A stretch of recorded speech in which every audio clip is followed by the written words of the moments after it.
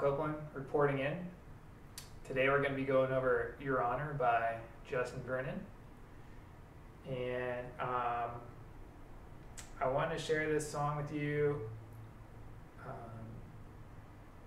mainly because I really like the chords, but also it has a really good message of just asking us, we have so much that we can use our lives for, and what are we going to use it for? Are we going to use it for the good of others, or are we going to use it to kind of indulge in ourselves? And it's an interesting question. I really like this line. What will you do with your will? Will you empty, or will you fill? And I think I definitely have a tendency to want to empty others for my benefit instead of filling others. So yeah, let's do it. So the verse is going to be, let's start off with the intro. The whole song, your right hand is going to be going thumb on the A string, and then index finger on the G string, middle finger on the B string. And you're going to alternate between thumb and plucking the index and middle finger together. So that's going to be this.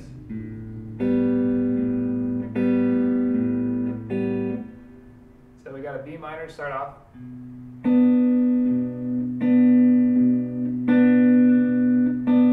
an A add 11 over C sharp. And all you're doing there is you're doing 4th fret of the A string, 3rd fret of the B string, and then you're barring the rest with your index finger.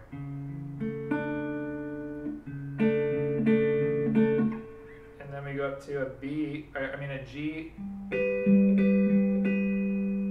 which this G is just an A bar chord up to the 10th fret. And then we go to a B minor. And this B minor is the same B minor, just an octave up. So starting on that 14th fret. Remember that the 12th fret is the octave, so everything after this is the same as the beginning. So we move up 1, 2, 1, 1, 2. Move up 1, 2, 1, 2. E minor. And then we got this cool E minor. And instead of playing E minor like this, we only have to keep our fingers on these strings because we're not playing the D string. We're only playing the A, G, and B strings. And then you go to the C diminished, C sharp diminished. And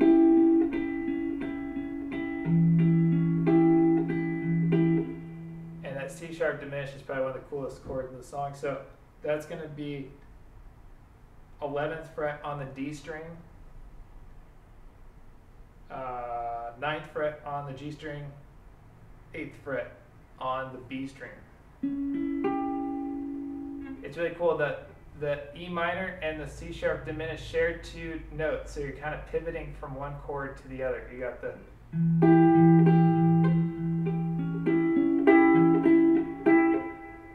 whenever you're changing chords, if you can keep at least one note in there the same, it makes it for a smoother chord transition. So once again, E minor. Sometimes they'll play still the low E on the A string. That 7th fret is an E. Just play around with that. And then we go back to a B minor, to an A add 9. This 4th fret on the G string is a B, which is the 9th note in the A chord. So we got, and then he'll sometimes do a little sus here. He'll go onto the 3rd fret of the B string.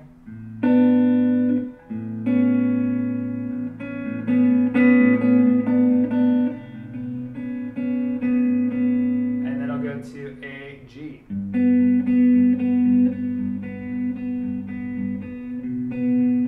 To a B octave. So that G is just 3rd fret on the E string, 4th fret on the G string, open B chord. And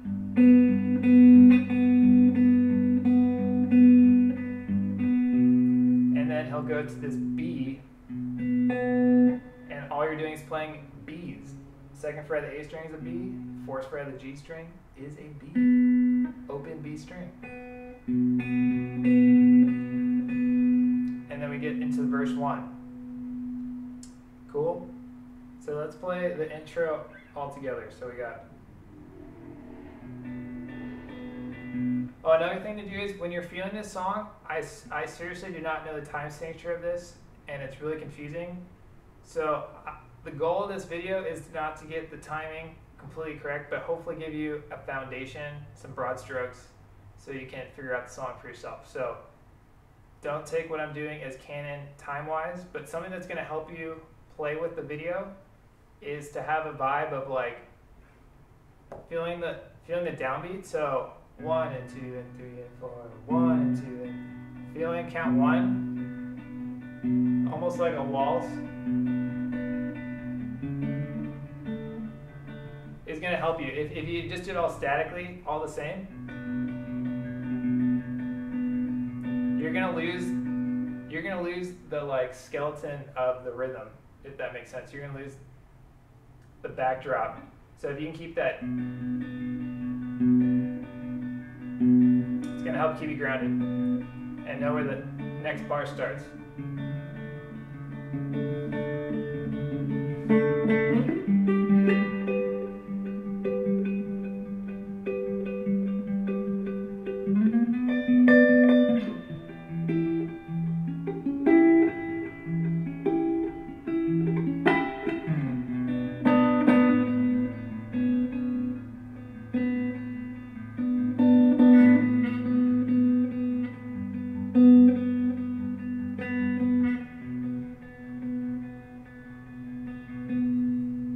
Cool, and that's going to take us to verse 1. So verse 1 is, who the safety is for, danger comes knocking at the door, don't let your heart hit the floor. Actually, I screwed that up, I'm sorry. When he goes to don't let your heart hit the floor, he's going to play this G instead. And I always screw that up, I'm sorry. So let's try it again in context. Danger keeps knocking at the door, don't let your heart hit the floor. So he's just playing that same G back to B minor. And then I'll just go a little bass walk, and that's just open A, back to B. Let's try verse 1 again. Who the safety's for, danger keeps knocking at the door, don't let your heart hit the floor. Verse 2.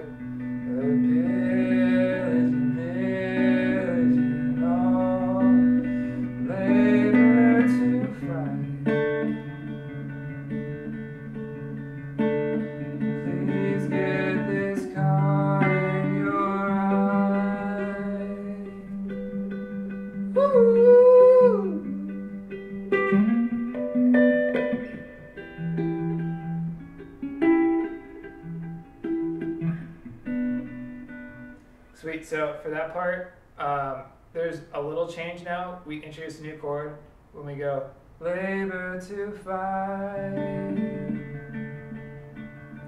please get this caught in your eye. So that's just going to be a D.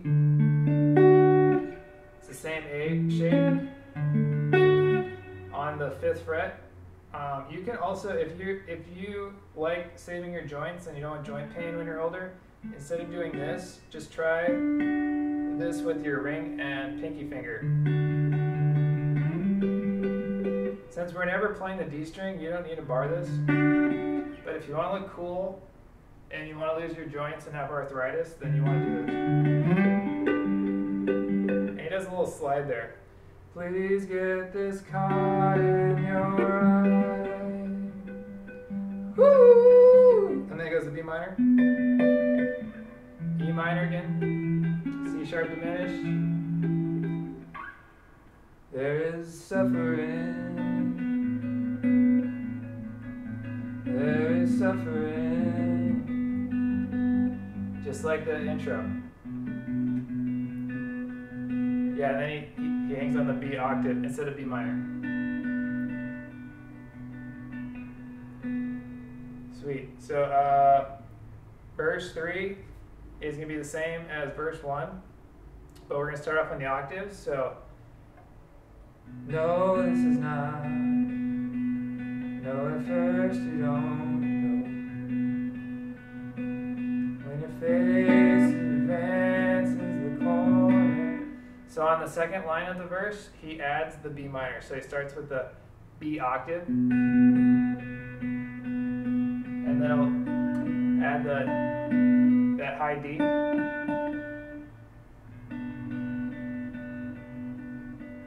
So let's start from this. There is suffering. There is suffering. There is suffering.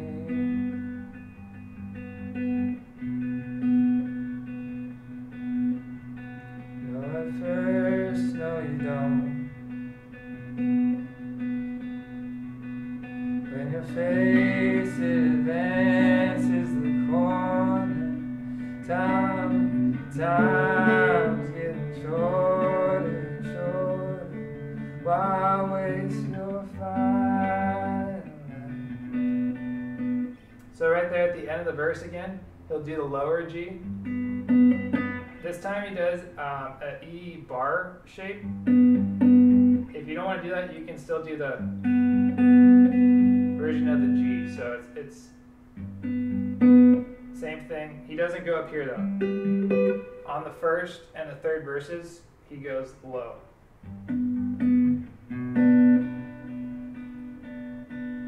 Okay, and then after that, why waste your fine life? He goes right into the A add 11 over C sharp. He doesn't play a B minor starting at this verse. He just goes right to the A. All these notes that I'm looking at, I will make available in a Google Doc. This whole song is so sporadic.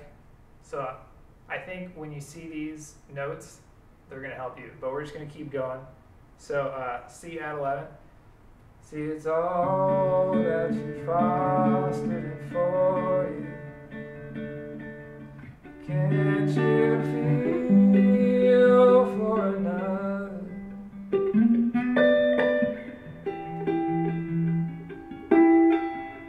I implore you. I implore you.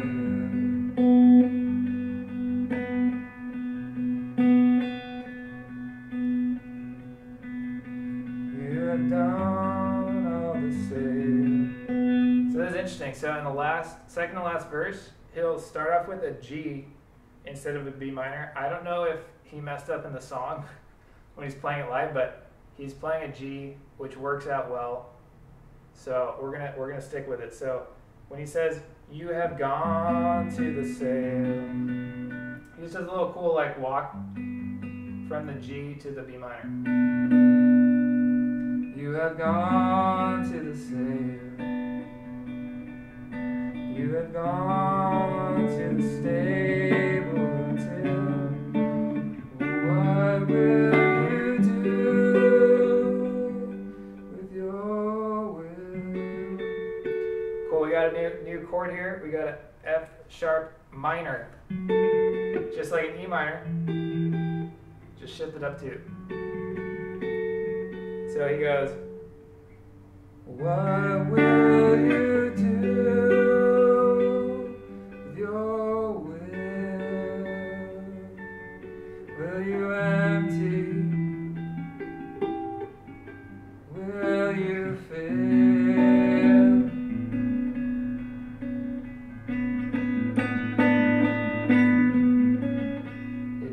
that sus again.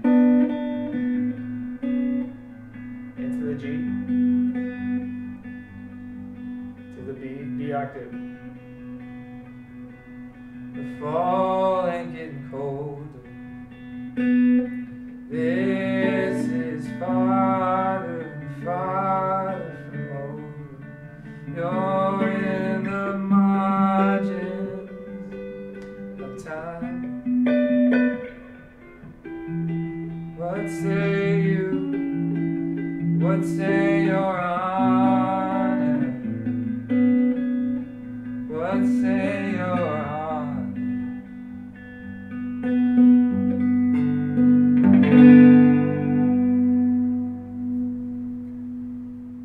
Boom. We made it. We made it. Okay. So I hope you learned maybe some cool chord shapes to this. And maybe just get inspired by these licks. I really loved them. So feel free to leave any comments if anything didn't make any sense. Stay classy. Go vote. Boom.